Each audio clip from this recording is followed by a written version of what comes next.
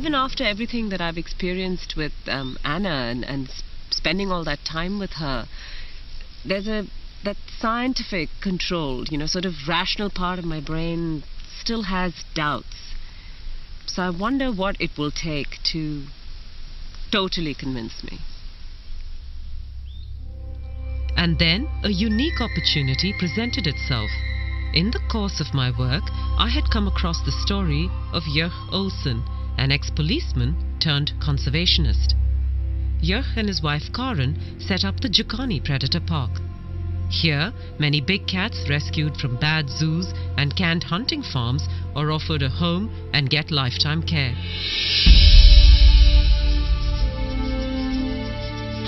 Jörg has a remarkable relationship with his cats, and he handles them in a way I have seldom seen before.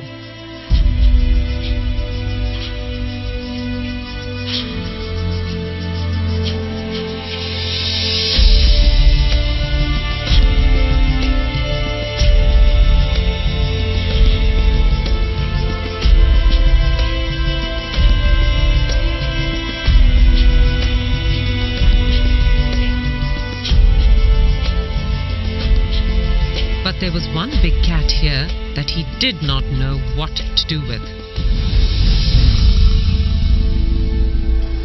This black leopard, called Diabolo, had been rescued from a European zoo where he'd been abused. That experience had made him suspicious and vicious. All he did was sit in his night shelter and snarl at anyone who came close to him. 6 months in, and Jörg was at a loss as to how to deal with this cat. That whole atmosphere there was a vibe of aggression and of I hate you and I will kill you. And the one encounter I had with him, he sent me to hospital 1 bite, 1 week. Here, I thought, was the perfect case. If Anna could get this animal to change his behavior and become well adjusted, then I would have no choice but to acknowledge that she was in dialogue with animals. It took me some time, however, to convince Jörg to bring in Anna. He's a dangerous cat. He's very, very dangerous. He's towards me and towards everybody else. In my opinion, the chances of an animal communicator changing that, it'll take a lot to convince me. I honestly do not believe that an animal can talk to a human or communicate with a human. I've had animals my whole life. We give them commands, we give them instructions, and they do it as we habituate them, basically. But I'm very skeptical to think that an animal like Diabolo will communicate or can communicate with humans. I am desperate, however. I do not want to lose him. I made sure that Anna had no information on Diabolo or his history before she came to speak to the black leopard. I was nervous to see what would happen, as this animal never let anyone near his night shelter without a lot of snarling and growling. But the minute he saw Anna, he calmed down and let her kneel right outside and look at him.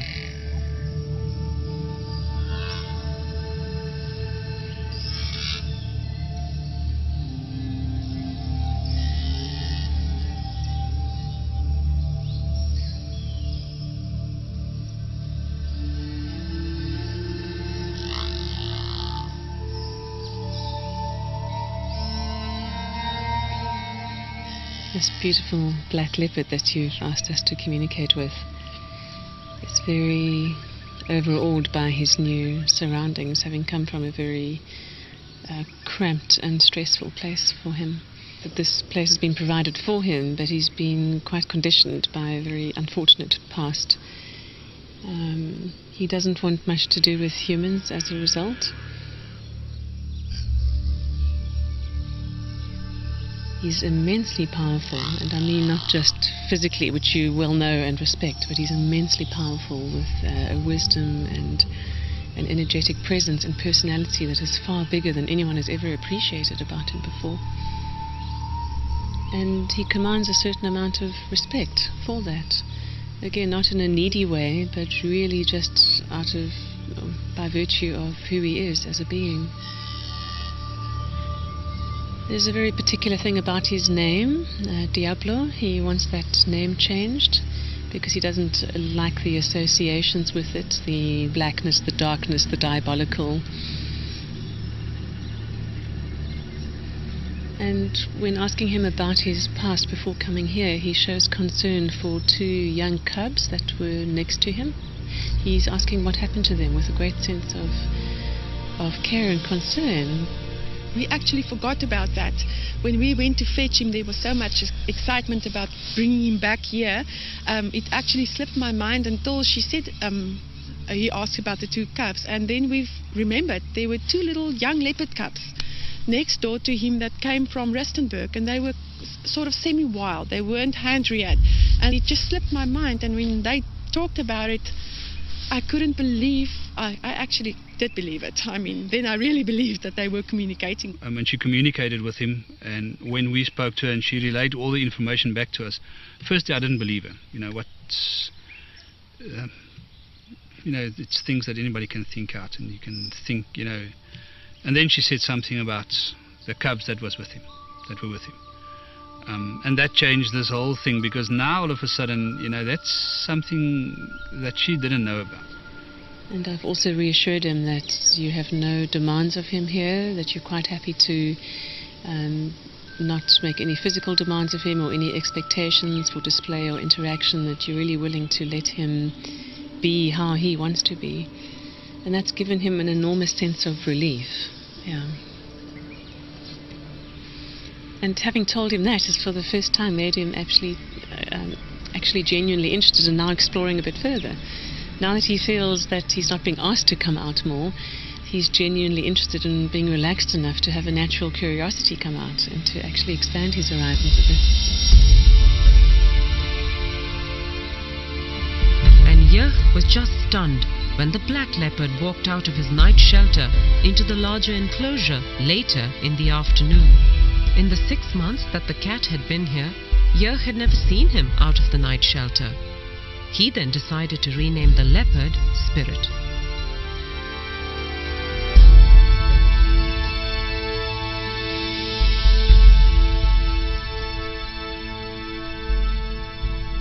We told him that same afternoon that we're not going to call him Diabolo anymore. And we understand and we agree with that the diabolical side of it. That's not what he is to us. And we'd like to change his name to Spirit. As I walked to him, I thought, listen, he asked about the 2 young leopards. And I thought, well, I'm here now, there's nobody else here. I'm not going to look like a fool if he ignores me. I'll tell him what happened to those leopards. And as I called him and I said Spirit, and he was looking at me, he was lying like that, I said, with regard to the 2 little leopards, I just want to assure you and I want to tell you that they're safe. And I couldn't help it. I just said to him, wow, you're beautiful. Beautiful. Oh, that's mooi. That's mooi. And he gave me that, oh. And I thought, what's happening here? And I said to him, you understand what I'm telling you if I say to you that you're the most stunning cat? Oh. And I spoke to him and he answered me about 19 times. And he just sat there and he was totally relaxed. It's the first time since we had him that I felt at ease with him. I felt that he was relaxed and he understood me. It was, to say that I don't know what it feels like for him. For me, it was the most amazing moment. Later that afternoon, Anna came back to check up on Spirit and to see how he was doing. I'm asking him now about how he experienced the communication from Jurg through the fence. And he said it's the first time that someone has directly expressed to him verbally appreciation for who he really is, not how they see him to be. And that really surprised him. It shows me an image of literally stopping in his tracks by surprise at that sense of just this wall of appreciation coming towards him. He is so relieved that nothing's being demanded of him here. He's just so relieved. It's like this weight is lifted from his shoulders. And when he was grunting back, he said he was saying thank you for the thank yous. So each thank you he was getting, he was saying thank you back.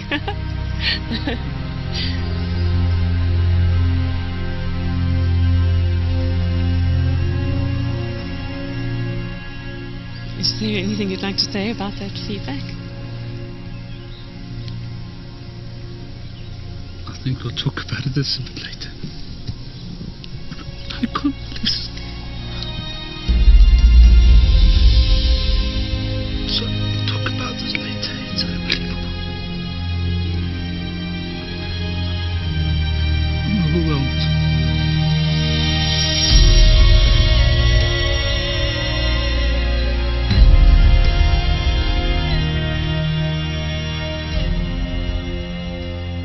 It's two different animals. It's two totally different personalities. We had a snarling cat, angry at everything, upset about being here, hating humans, hating us for having him here, ready to kill in an instant.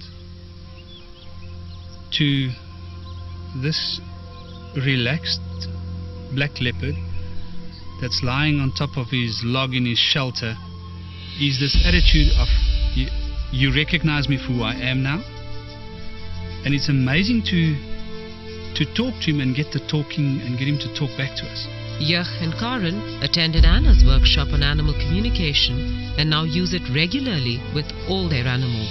It changed my whole life. And spirit and animal communication has taught me, when I work with my other lions, the reactions you get, the communication you get back, the feelings you get. Sometimes you get lions or Queenie, for instance, that's unhappy with something that happened. And I'm not sitting out there wondering what's wrong with her.